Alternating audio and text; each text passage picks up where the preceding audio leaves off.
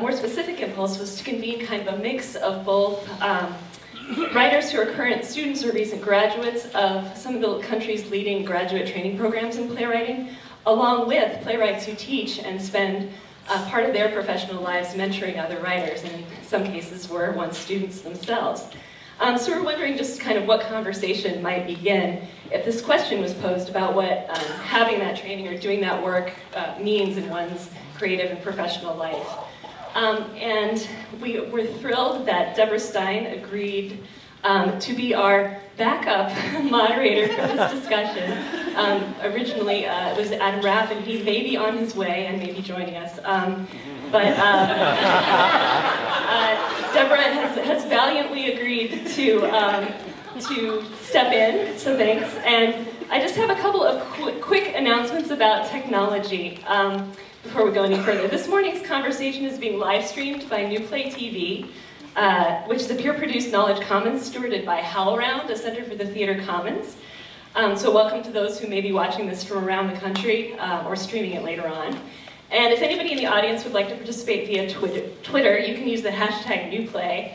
Or if you want to follow the ongoing conversation surrounding the festival, you can check us out on Twitter at AT Louisville and look for the hashtag HumanaFest. Also, when we reach the moment that the conversation opens up to the audience gathered here, if you have a question or comment, I'm supposed to tell you to please use the microphones so that everybody in the room can hear you as well as online. Enough of logistics. I want to just take a moment to introduce Deborah and get things started. Everybody at Actors is delighted to have her back in the house. She is a veteran of several recent Humana festivals with the projects Heist, Fissures Lost and Found, and Brink.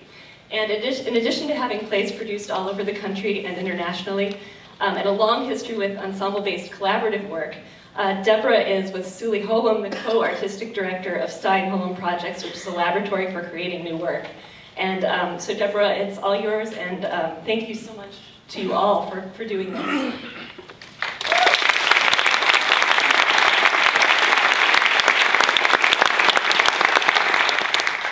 Hi.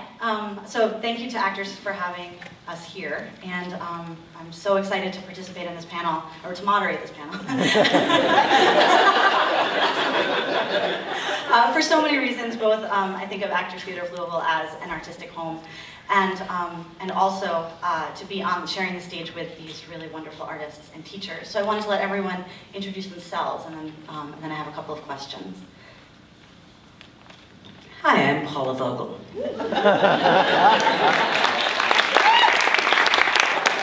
And I feel like we should have our lineage too. I'm Paula Vogel's student, Sarah Ruhl.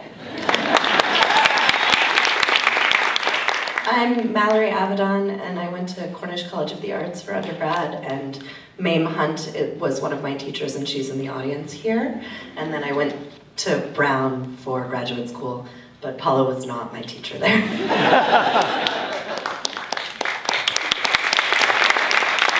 I'm Jeff, Augustin. I am currently a second-year MFA playwriting student at UC San Diego, and actually my undergrad playwriting professor is here as well, Scott Cummings from Boston College.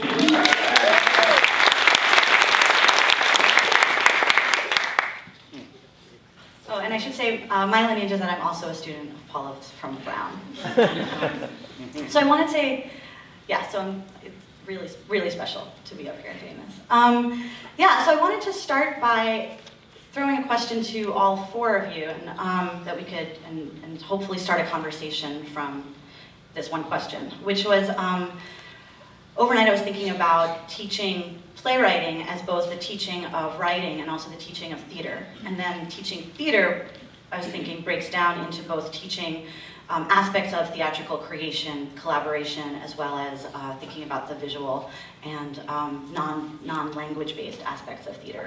And then also the business side of theater, that the skills to collaborate is also a business skill, and then also the kinds of networks that we get when we study theater, the artists and future leaders of theaters that then we both grow up with and grow into the theater with, and the people that we might meet who are mentors who then become collaborators. And so just thinking about that frame, I'm curious, for those of you who teach, how you think of teaching playwriting in this way, how it breaks down for you, and for those of you who are studying it, how being in school has changed or altered or affected the way you think of playwriting as a practice in the world.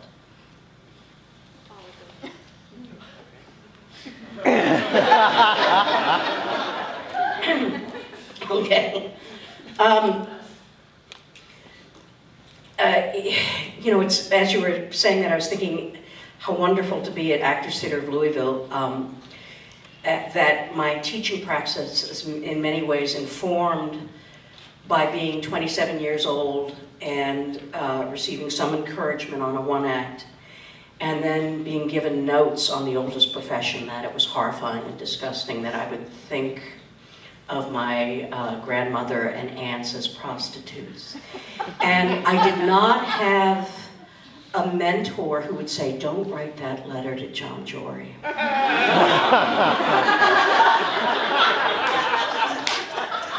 So I wrote the letter to John Jory and I sent it, and that's why this is my third time at Actors Theatre of Louisville doing panels.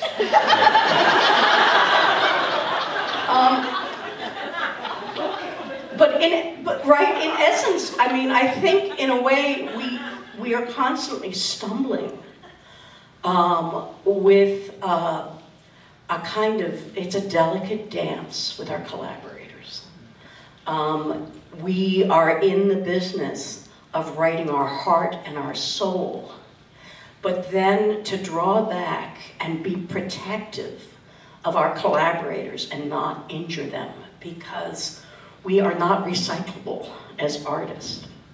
And I think everybody in this room is bearing the scars. So it's a delicate dance to sort of, I think I've said this to every artist, you know, I'm gonna say some really awful things if you come and give me the honor of working with me for 3 years. I can only guarantee that at some point at midnight, we're going to be either having coffee or vodka over a table, holding each other's hands and weeping with me saying, I'm sorry. You have to forgive me. Which kind of takes its toll. On the other hand, it's also recognizing that right when we are in an institution, that institution is necessarily 10 years behind whatever the theater is on that page, because that page is creating a new theater. And the institution is 10 years behind, trying and striving to catch up. So I don't actually think of it as teaching. I mean, I think of it as trying not to do it harm. I think of it as trying to give artists as many introductions to the apparatus as possible so that they can figure out strategy and how to use that apparatus. And whether it's, you know, University of California, San Diego, or Brown, or Yale, or Austin, or Iowa, that's the same strategies. You're basically forming a kind of persona, right, as an artist activist that will then translate to Louisville, to a 90-seat theater, right? So that's basically for me. First of all, I'm just so honored to be on this panel with these writers and with Paula, who was my teacher from the time I was, 20? We met when I was 20. It's about 20 years ago, 19. And I'm very humbled to sit with Paula because she's really a consummate teacher, and I just started teaching, so it's humbling for me to think, how can I be a teacher? And I have 3 small children, and 2 of them are preschool age, and I picked up a book on the teachings of Maria Montessori recently. Do you guys know her? Kind of an amazing educator who transformed early childhood education, and she was really interested in the concept of the teacherless classroom, where the kids just kind of went and quietly worked with strange little manipulatives and insets. And So in my teaching right now, I've been thinking about how can I have a teacherless classroom. And so, I mean, I guess what interests me in the theater, what is a teacherless classroom in the theater? What are the manipulatives in the theater? And I thought, well, it's actors. And not that actors are you know, but they are the instrument. So this semester at Yale, I've been working with graduate students, and we've had actors in who read the plays, and then the writer runs the room and runs the discussion with the actors. So I guess I've been interested in lately how can we teach writers at the graduate level to be empowered to run a room so that when they graduate and will have years of sort of patience and development where they get a lot of feedback, how can graduate school actually be a training ground wherein they can, like a whale, sieve out the feedback? I mean, don't whales digest things in a very interesting way where they have this So how can they take in what they need and disregard the rest? So it's a strange position to be in as a teacher, to say, I'm going to teach you to disregard me. That's right. So how do you maintain some semblance of dignity and say, how to disregard me? That's what I've been working on lately. I mean, I'm still new to this. You know, Paula's been doing it her whole life, really. So I've been a lot of people's student, and though I just said I wasn't Paula's student, I feel like I still was, because her imprint on Brown is very deep, and Sam Marks, who is here, was still on campus when I was there, and he was a student of Paula's, and Sam and Dan LaFranc and Greg Moss sort of gave us a crash course in Paula's boot camp when we were there to continue the lineage. And also, for me, finding mentorship anywhere that you can is so important, and so I just was saying to Sarah, I remember the first time I met Sarah, she brought me iced tea. A ladder had fallen on my head. It was very sweet of her. And then when I was in graduate school, Lisa DeMore, who was one of my professors, set up a meeting for us with Sarah and Melissa James Gibson. And I remember some of the things you said about teaching then, specifically that you have to teach your students how to write their own plays, not how to write your plays, which I think is sort of what you're saying now. And also, from when I visited Yale with you, I remember you saying, I was going to do a reading at a theater, and you were like, your job is to make best friends with everyone at the theater for however long you're there. And I think that's really important. Like, be nice, be kind, it's so important, but these like little lessons you can find anywhere. And then grad school for me was time to write. That I had been in New York for 3 years, and I had one play that a bunch of theaters had read, and they were like, we like that play, we're not gonna produce it. Give us another play. And I was like, but I don't have another play, because I work 80 hours a week. And so then I got to go to Brown for 2 years and write, and when I was first there, I was freaking out, and Dan LaFranc was like, you're an artist in residence here for 2 years, which I just learned is something Paula had told him. And so the lineage continues, and then, you know, Les is a mentor of mine, and Mame is here. Mame has never been to Humana before. She's one of the dramaturgs at Sundance, and she's here because she knows me and Jeff and Brandon, and the importance of that community and that mentorship. I feel so supported by so many people, and I couldn't do this without that. But you also, I feel like you have to learn how to learn for yourself. You can't just find it in an educational institution. Like, I feel like I've learned so much, the business stuff you were talking about, that we had this long press day, my first day off, and I sat next to Will, you know, and I feel like, oh, now I know how to do this because I just learned from someone who was sitting next to me. But I could never have learned that in school. Like, you can't learn how to give a press conference by talking about giving a press conference. I'm like, okay, I just did that, I guess I know how to do that now. That's what I have to say.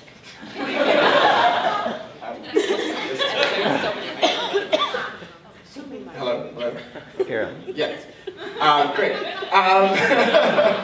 I think there's something that I went to grad school also because I was working like 10-hour days and trying to write. And I think grad school has become this place that I've kind of learned this discipline of writing. And also I think there's something to this idea, and Naomi Iizuka heads the writing program at UC San Diego, and I think she very much has that idea of coming in and teaching, but not putting her voice onto you in a lovely way. And I was recently freaking out as I'm thinking about how do I write, because I also go to Naomi at like midnight and I'm like crying and being like, what am I doing with my life? How do I write this? And so I've been freaking out lately. How do I do that? How am I going to do that when I graduate? And I think there's something wonderful, and she's recently kind of been letting go and kind of just letting me go and play. I think this experience has been wonderful. I think like this mentorship. I mean, Les taught a course to us, and I learned a great deal from that, and also just kind of.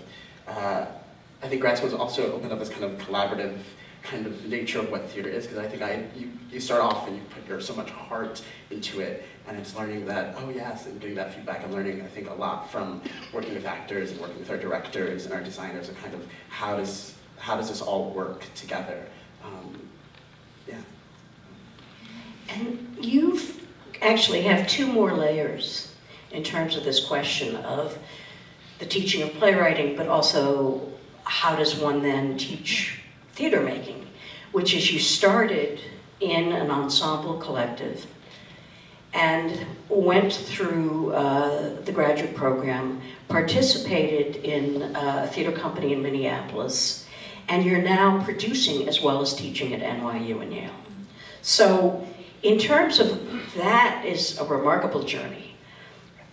Do you find that role of being an artistic director or a producer either stabilizing or destabilizing what your praxis has been as a writer, as a teacher?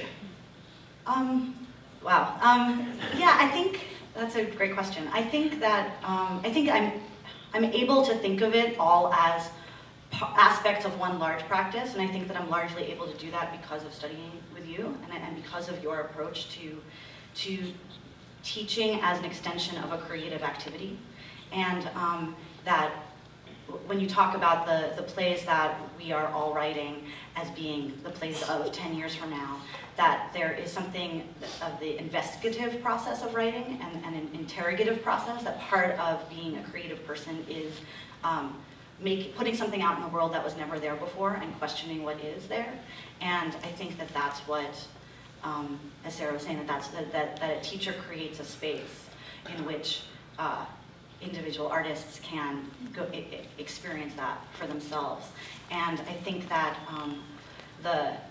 in terms of the specific things that I've been doing lately, I think I'm calling myself a producer because I'm taking the reins of the production of my own work in a way that is usually called producing, but it's because I found those to be aspects of my creative process that if I didn't call myself a producer, I wouldn't be allowed or enabled to do. But there's many aspects of producing that I'm terrible at, and look forward to the day that I can raise money and hire people to work for my company to do those things. But in the meantime, there are aspects of producing specifically collaborating with designers, with marketing, with writing press releases, which is about a relationship with an audience, which to me has always been part of making theater. That you make theater with an audience in mind, so that the idea of being cut out of crafting that relationship was always very confusing to me. And so when I'm teaching, I try to create a space where not where artists are becoming clones of me, but where they can figure out what does the theater look like that they want to make, which is something that in Bogart and Joseph Chaikin talk about, right?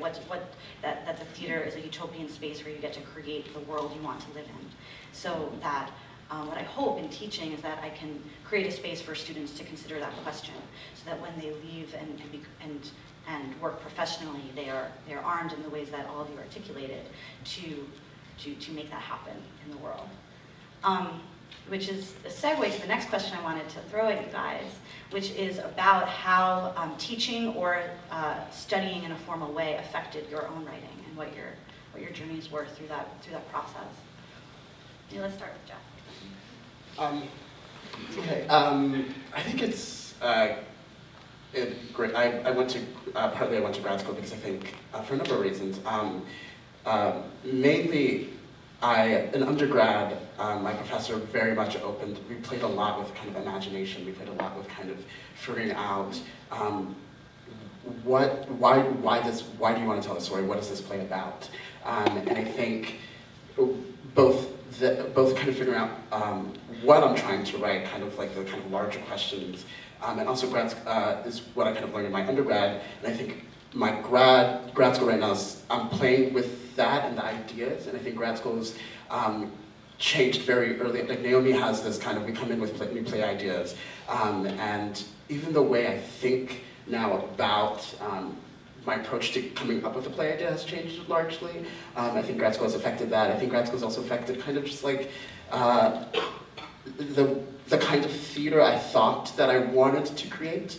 And it's in a wonderful way. I thought it was going to be like this kind of very kind of very experimental kind of artist. And I think Naomi's opened up something, and that has allowed me to kind of be okay with and play with different kind of structures in a wonderful way.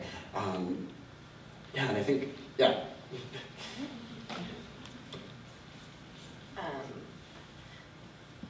I also taught when I was at Brown, and I taught a little bit at Cornish, and one of my students is actually here from Cornish, which is another lovely thing. And I feel like one of the things that I learned at Brown was about my writing through teaching, and that's something that Paula instituted at the university that I think is so important, to have to teach when you have no idea what you're doing on some level. Because then you have to articulate what you're doing to young people. It's like, oh, I better figure out what I'm doing. Which is difficult, but also amazing. And I feel like you just use the word artist activist, and I think that actually at Brown I learned as much about sort of how to be a person in the theater and the world as I did about actually writing. Like, I had written a lot for a long time, and I feel like my voice, if you will, was pretty like set, and then I had time to write at Brown. And also Eric N, so my professors primarily were Lisa DeMore and Eric N, and both of them have they're incredible people who live in the world in a very specific way that I admire a great deal, and they are actually creating their utopias in a way, like really doing that in a way that makes it seem possible to like make the work you want and have a life that is something that you want to have. And a lot of the time theater doesn't feel like that. So it's like, oh, okay, there is a way to like do good in the world and make your art that you want to make, and that's what I felt like I learned in school. There's so much to say about this. I mean, I think that there's the content of what I learned at Brown, and then there's the thing about the example of the person that Paula was. And I think Paula has just, incredibly galvanizing effect on people. And when I met Paula, I wrote poetry a little bit, and Paula sort of brought me out of poetry into writing three-dimensionally, and taught me about what that architecture might look like. And I'll never forget being in a class with you, Paula, when you read out loud the stage directions from Tennessee Williams. It was Glass Menagerie, right? It was Cat on a Hot Tin Cat on a Hot Tin Roof. So Paula read out, I said, I'll never forget.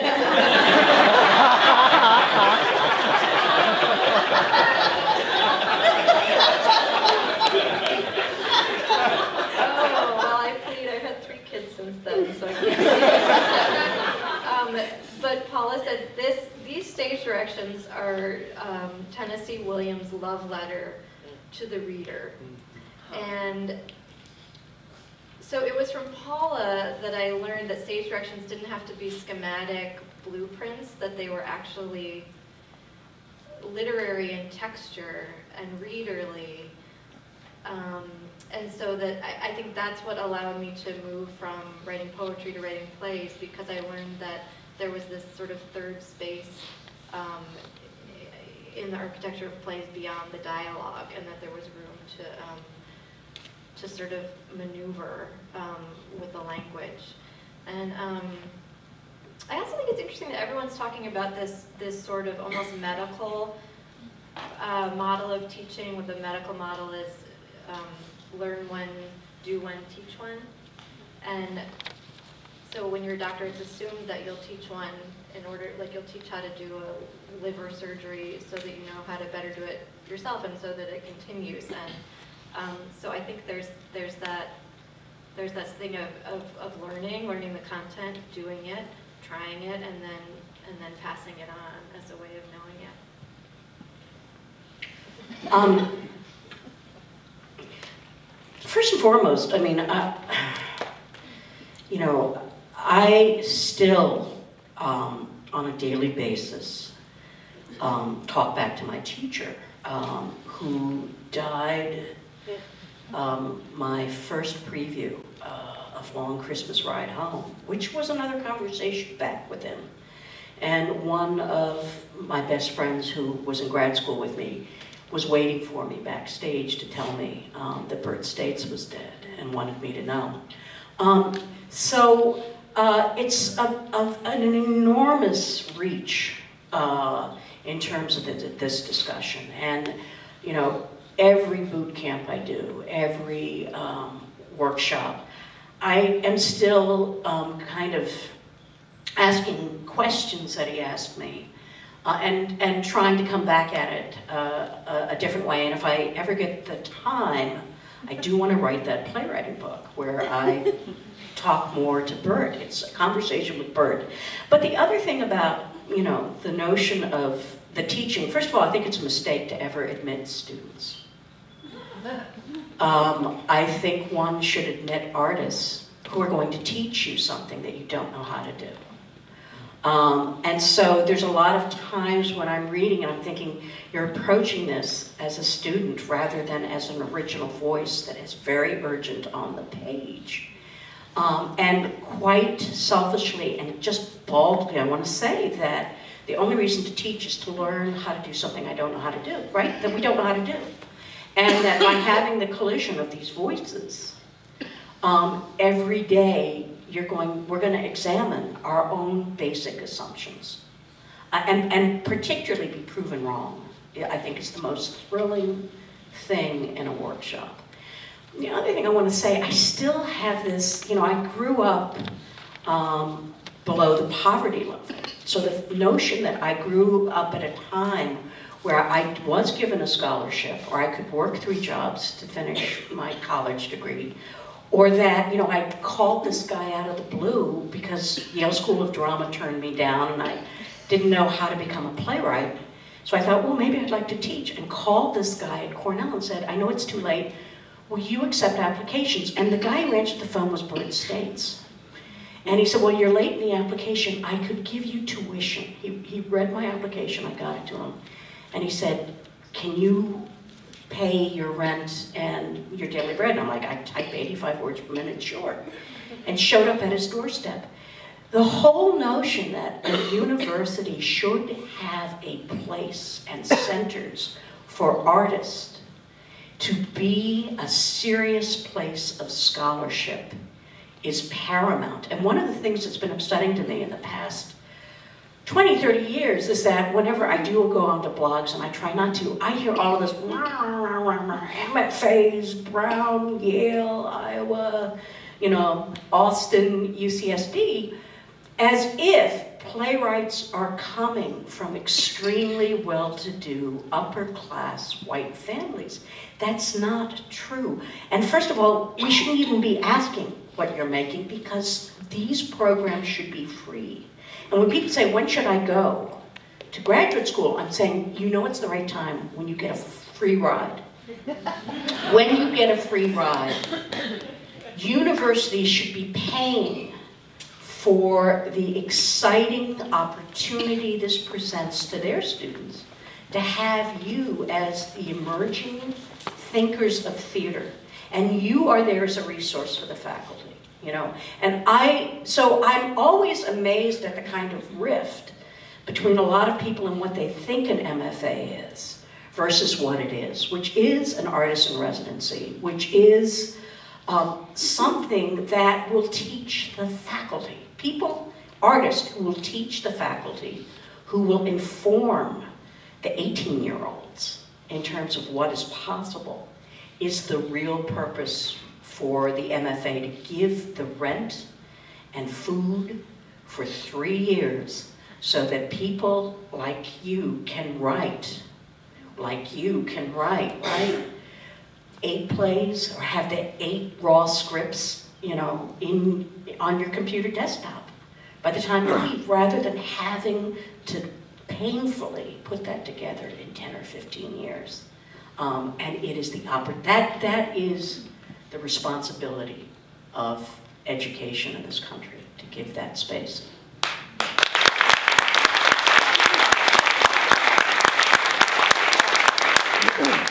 I'm still working on plays that were raw scripts that I wrote. You know, I graduated Brown 9 years ago, and so yes, exactly. I wanted to open up to questions to see if there was anyone.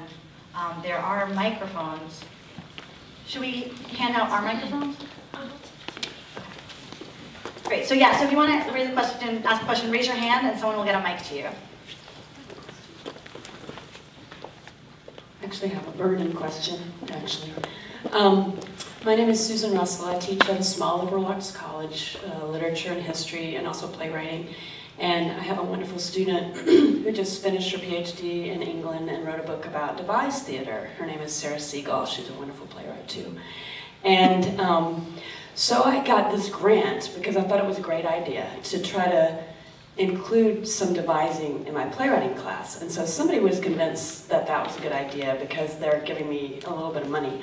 But now that I got that grant, I'm facing this summer and I'm wondering whether this is a crazy idea or if it really seems to be something that is possible, and what you think about adding a devising component in a beginning playwriting class. I think it's terrific. Which is partially my bias, because I do devise work, but... so help me, please.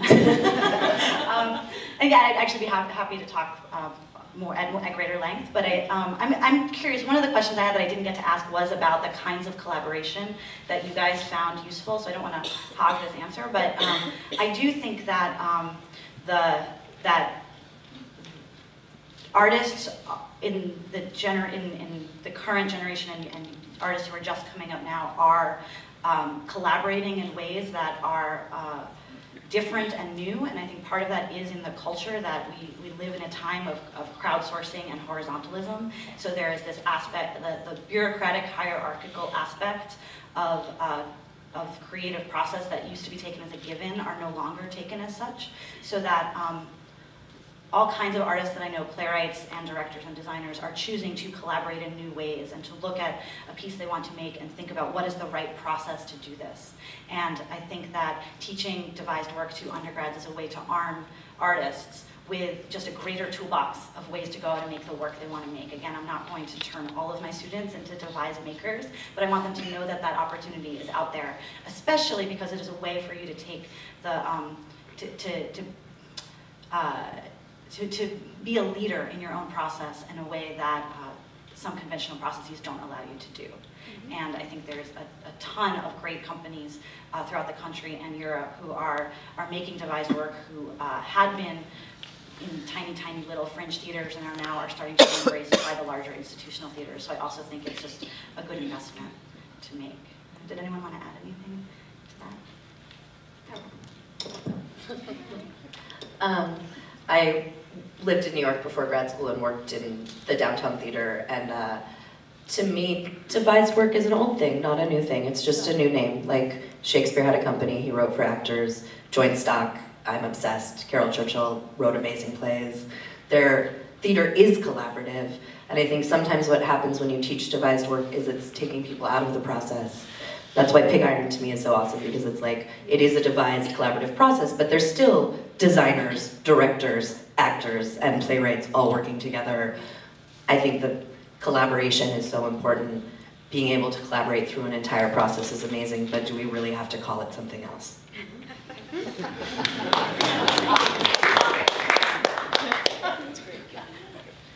More questions? Hi, my name is Michelle Volansky, and I am a dramaturg in life, and I also am an academic at a small liberal arts college, as well as running a new play conference in Philadelphia. I teach primarily undergraduates, and I'm under not a whole lot of delusion that I'm training the next great generation of actors, directors, designers, but I do believe that I'm raising citizens. And I wonder if you guys might muse a little bit about how to infuse the teaching of theater into creating emerging leaders, as Paula said, or not just for the theater, but for the world. Hi,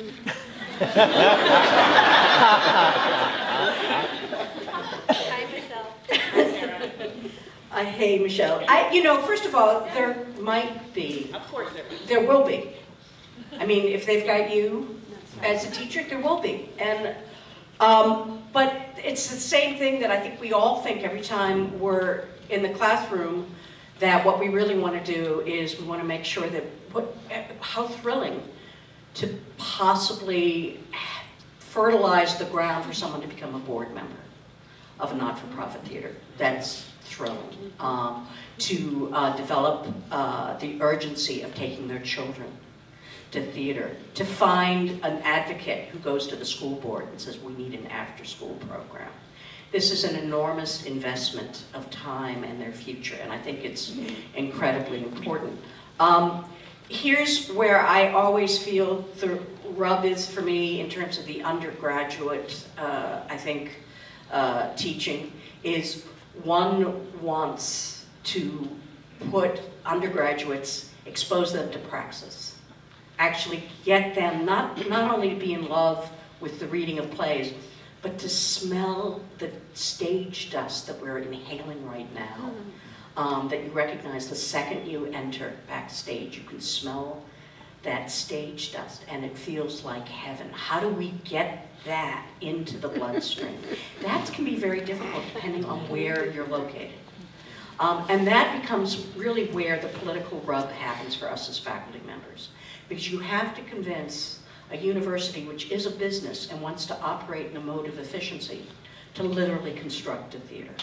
Which then means you're basically doing fundraising, advocacy, and you're adding on about 10 times of a workload for every hour in the classroom. It's really true. I mean, I think those of us, all of us who teach theater, we're looking at a 10-time investment outside of the classroom if there isn't already a structure there. If there's a repertory theater, it means trying to become the best friend of the literary manager, whoever's in charge of the intern program, all of that stuff. This is preaching to the choir here, right? But I really don't think we addict people until they're actually in the process. Well, and this doesn't really have to do it with your question so much, Michelle, but just in terms of Paula and thinking about how you teach. I mean, when I was 20, I wrote this play, Passion Play, that I wrote with Paula.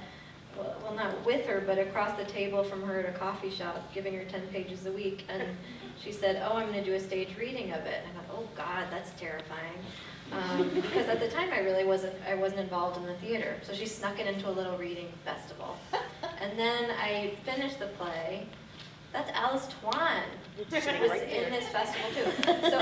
So anyway, so then Paula snuck it into the festival with the graduate student, which Alice was one. That's why it's sort of surreal, this audience. So she snuck it into this festival at Trinity Rec, which was down the hill from Brown. And that was the moment. That was what addicted me. I drove there for opening night, got in a car accident on the way on Hope Street, blacked out. You're talking about, oh, I didn't get a concussion the other day when I met you. Anyway, speaking of concussions, I didn't go to the hospital. Instead, I went to see my play.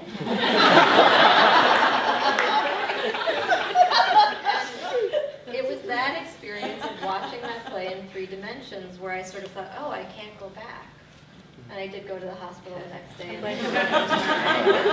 anyway.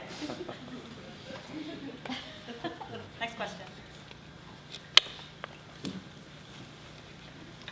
Hi, I'm in an MFA program right now for acting, and my question is about sort of the theater-making collaborative aspect that we're talking about. This is my first time to Humana Festival, and one of the reasons that I wanted to come so badly is because I'm interested in working on new work.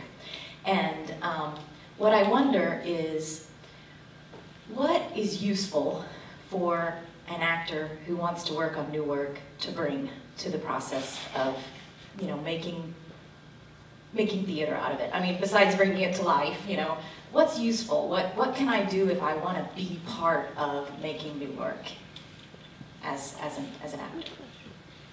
Flexibility, non-attachment.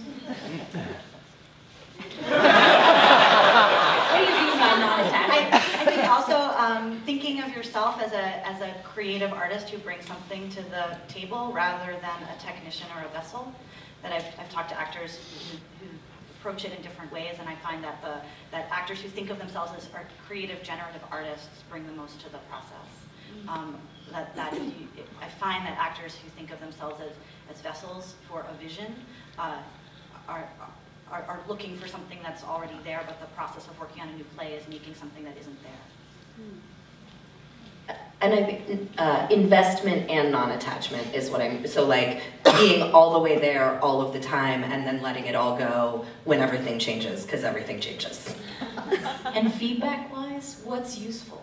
At stage readings or in development, what's useful? What do you want to hear from actors, if anything? I mean, I want to hear what where their instincts are. I don't want to hear literary advice from them, but I do want to hear how they're inside of it or not inside of it. Yeah, I think like what is that investment? What is the thing that like, because I can intellectually like figure out like, you know, sometimes beats and like what structurally what needs to happen, but it's also that like instinct of what is moving that person at that actor. What is that thing that you're holding on to, that you're passionate about in the piece? I also think it's really helpful. I think we're all faced with a certain difficulty. Someone once told me when I was starting to think of writing movies and TV, and we all have this in our life cycle of a playwright in the American theater, that I had to read Sid Fields. And I read it and I actually took a TV workshop, which was really fun, because it was taught by a guy who had been at Carnegie Mellon teaching theater. And he just, was giving the terminology, but then he started talking about 19th century well-made play terms on an aside to me, and I went, got it. So someone said, look, if you know how to pitch it, you can pitch Rashomon as a Sid Field movie with the plot points. And the reason I'm bringing this up is Stanislavski. Because one of the things that's happening, I think, in a lot of graduate schools is that Stanislavski is still the mode. And I just have to say, the only thing that I sometimes do with artists who are creating this new language is say, it might be a good idea for us to take 3 weeks of the actor training so we hear what language it is, and how do we translate Rashomon into Sid Field. But the other really best thing that I think that really helps me is that I don't have any words ever to describe a new play that lands, in my inbox. I just don't have the words. But I have the advantage of 3 years of going to coffee. And it's actually in the body language of the playwright. So I often think, like, I would understand Woody Allen completely. The tempo and everything else is if I had coffee and we talked about anything but scripts. Good morning. My name is Scott Cummings. I teach in the theater department at Boston College. I wanted to pick up on the idea of creating a space, a learning space, a creative space, a safe space. And ask you if you'd share with us any specific techniques or practices in that space. I'm thinking partly of another playwright who's well known as a teacher, Irene Forness, who began her teaching sessions with what she called yoga and 15 or 20 minutes of stretching and breathing. And during her period of teaching at INTAR, I think was well known for wanting to make sure that the individual wooden desks were all arranged in a way that the corners touched each other, even though students spent most of their time writing privately, as it were. Are there specific things that you would be willing to share with us that you do on a day-to-day basis to shape and mold that space? Well, nothing. I studied with Irene and did her yoga, and I would be so embarrassed to ask people to do yoga in my class or to try to teach them to do yoga, and I should get over it.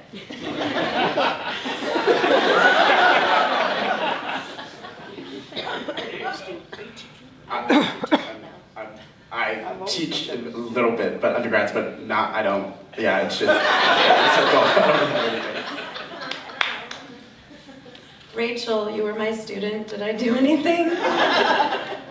I feel like the only thing I will offer is something that Eric says about feedback, which is the only purpose of feedback is to create more writing. And I feel like if everyone knows that going in, that in itself creates a safe space. If you think that everyone is on your side and just wants your play to be itself, instead of feeling like everyone is against you, which sometimes a playwriting workshop ends up feeling like everyone is against each other. Yeah, so I think similar to what Mallery is talking about, I will start every semester, even if what people are working on are going to be longer pieces. I'll start with a couple of weeks of doing very, very short pieces or in class writing that everybody shares and everybody reads. So everybody's in there. They tend to be pretty weird assignments, so that everyone is taking a risk and is outside of their comfort zone, and that everyone shares that, and because everyone knows what risk everyone else is taking, everyone loves it, and it's really exciting. And then it creates this. I find that creates a room where everyone is on each other's side, and you know that. And you also then know that everyone is capable of and planning to try something they've never done before, so it inspires you to do the same, I hope.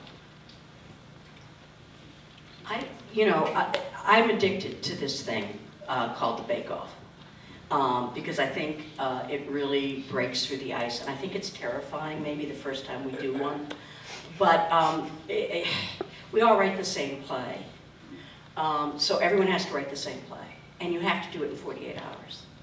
And so basically, I started creating these things where we would read 1 or 2 or 3 plays, and then we would either jointly design it, or I would just say, here it is. And for example, I'm finally writing my Don Juan Bake-Off after having assigned it for the last 20 years. Don Juan Bake-Off. Read Tirso de Molina, right, The Stone Guest. Read one of my favorite plays, Don Juan Comes Home from the Wars. And then in 48 hours, you must write a play with a ghost, a statue, sword play, a master, a servant, and a moment of coitus interruptus. I have to say, the astonishing writers that so many of us love in this room have turned me upside down. And then we all come together, and we have to bring in food, we have to bring in coffee or tea. It usually ends after 12 hours of reading with a stiff drink or 2. But to hear 12 different Don Juans is so, it's a spiritual moment. And it completely melts, I think, the notion of Darwinian survival of the fittest, of competition, of, oh my God, each voice is unique. And the excitement at the collective toolkit is astonishing. We all do this stuff, right? 24 hours. I used to put a theme on my door like Hamlet. And it was open to anyone who wanted to do it. And I'd say, quick, you know, you've got 4 days to respond, 10 pages, but you only get an hour of rehearsal. And then let's throw it up. What did we used to call that? Once Upon a Weekend, we called it. We kept it going. I don't know if did you it's keep still it going? But we kept it going. Oh my God, this was really fun too. I think it was Honor Malloy, John Russell. I think we're doing this. We decided to do something in homage to John Jesserin, who used to do this thing in this bar, the Pyramid Club, called Chang and Avoid Moon, I think, where you'd go to the bar and he'd say, as you will recall in episode 57, every Monday night, they present this, a half an hour living, it was a half an hour TV episode on crack cocaine. And he would stand up and he would give a plot summary of all 57 plots in like, I don't know, a minute and a half. And now they go, and now episode 58. And the whole collective created the half-hour TV series. We did that in the cafeteria one year, where everybody had to decide who was going to be editor for the plot, and they kept it up for 12. But I have to say, those half hours for 12 weeks was some of the happiest time I've experienced in life. So, I mean, I think I'm saying what everybody else is saying, right? It's like, what do we want to do? And at some point, basically, writers are going to go, hey, there's 12 of us, we found an abandoned house, we're taking all of our computers, we're going to write something collectively. And they came back with 200 pages that they then pared down to 120 astonishing pages. They actually literally wrote in a big circle with the computers. That was a Brown. Yeah.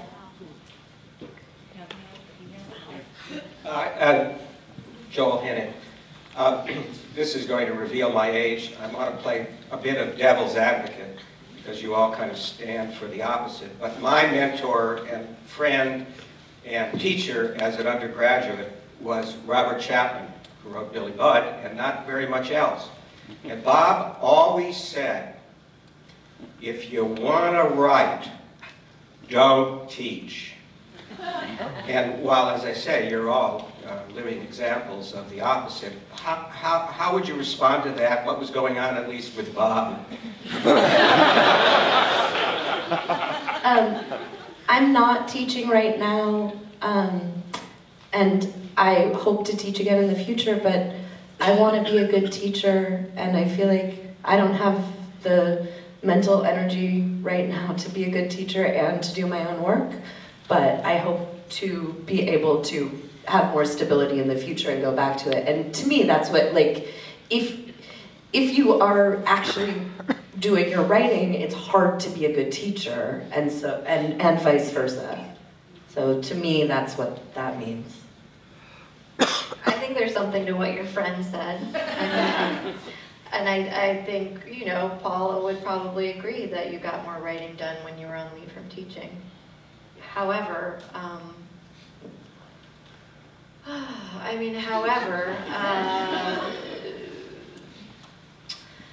think at a point, I think you know when you're ready to give back to the community, and I think you also learn a lot from doing that. Very inarticulate. I mean, yes, you have more time to do your own writing when you're not teaching. But not if you have a different kind of job. Right. True enough. Right, so teaching is creative. I get to be steeped in theater and language all the time. I get summers off. I get a month in January. I get to be surrounded by artists who are showing me things I've never thought of before. That didn't happen when I was a waitress. It didn't happen when I was an office temp. I have to pay the rent. And I'd rather do it in a way that is really inspiring, that inspires me to do my own work. And that I don't know, there's like in the United States today, there is a financial reality of being an artist, which is that there's no state support. So that support has to come from somewhere. I would also say that, yeah, like Mallory's describing, I took a number of years off that I knew when I was at Brown that I wanted to teach, and that I got to teach while I was at Brown, and then I didn't I did it for 1 year after school, and I realized I was never going to write again if I kept doing it. So I took 6 years off, and I just started doing it again, and it's because Paula brought me to Yale to teach a class on ensemble devised playmaking with the playwrights, in which I got to take the work I've been doing for 10 years and turn that into a pedagogy, so that it was actually, that it was of a part with the work that I was doing, and I think that made it possible for me to think of the teaching I was doing as an enriching experience, because suddenly I got to pause from the constant making of plays and actually think about how I was doing what I was doing, and that has made me better and hungrier to do more things. Once you go down that road, you might as well say, well, you shouldn't have a family, you shouldn't have children, you shouldn't take care of your aging parents. No, really, you start going down this road, and what it does do is, look, I meet a lot of people that I just say, you know what, you have a playwright's personality and not a novelist personality, which is you like to have a party. You like to be in the room. Why would you be a novelist for 7 years in isolation, right? So, I mean, a lot of times writers would knock on my door and say, you know, Professor so-and-so told me to see you. And I'm like, oh, come in the office. And 15 minutes later, I'm like, you know, you feel like a playwright to me. And this is not with you know, not reading. I do think one of the things that happens with us, it's a balancing act, it's a juggling act. If you assume that teaching is actually exposing yourself to completely different aesthetics so that you never write the same play twice, it's a good idea to teach. The real rub comes when, for example, you know, and Michelle's question, thinking, do I have to create an entire apparatus so that my young writers can breathe in stage dust? That's where I think the rub happens. I think it happens more with the notion of going to another faculty meeting versus the notion of being in another room of 10 different vibrating voices. Do you know what I mean? And I think it's that faculty meeting where you suddenly are in the time of a Beckett play. That I would agree, don't teach.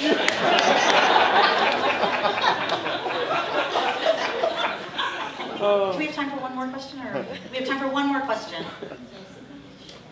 Oh, Alice has a question. Thank you so much. Hi, I'm Alice Twan. I head up the Writing for Performance program at CalArts. And thanks, you guys.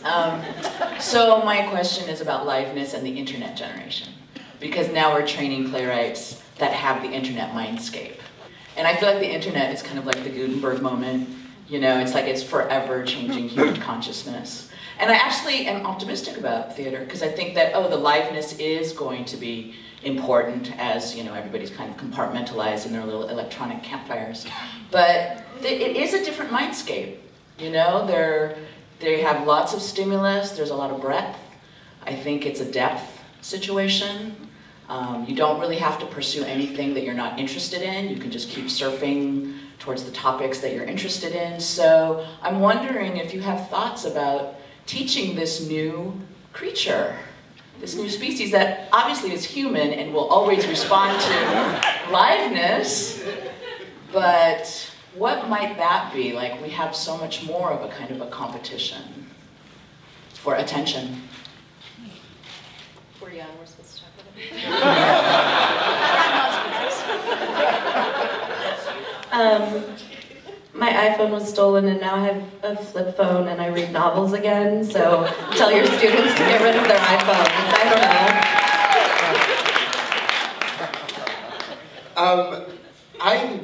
I currently work with undergrads, and a lot of what we do, most of them are like aerospace engineers, and they're kind of taking this as kind of a requirement. But what I find is actually that they love it. They actually really love like intro playwriting, and I think partly it is because it's like this moment where they actually can take a lot of this kind of a lot of the things that they're finding on the internet, or like a lot of things that they're interested in, and kind of take this moment to kind of focus it. And I think it's also helping them in a way engage with their fellow students in a very different way. I don't know. I think it's, yeah. Did any of you read there was an opinion piece in the New York Times about how technology is making us unempathetic. I think that teaching theater right now is actually really important, and I think that we have less competition, sort of. Liveness is a thing that isn't anywhere else, and so people want to, I mean, rock shows, awesome. I love going to rock shows. Sporting events, awesome. I love going to sporting events. Theater, that's about it. And so like, here we are talking to each other. You go to plays, you're with people. I think that there's a lot of young people here who are amazing, who are apprentices here, who are doing this and are the next generation of theater maker. Like, I'm not as young as that. I feel a different generation also, but they're amazing and they're here and they want to do this. I think that there is a space and an excitement about theater actually that didn't feel that way to me 10 years ago when I was that age. I felt like, oh, TV movies. But now you don't even go to a movie theater with other people. Like, I watch all that media on my computer, like by myself or with a friend. But theater is alive. And look, we're all here in Louisville, Kentucky. Yeah, just one last thing. I think it also is making I think it's making audiences more forgiving and interested in nonlinear structures. So that I think that there's something that's about to happen in the forms of storytelling that I'm really excited to see what that is. And trying to teach in a way that will allow that to happen feels like a really exciting challenge. So thank you for that question. That's it. We're done. Thank you so much.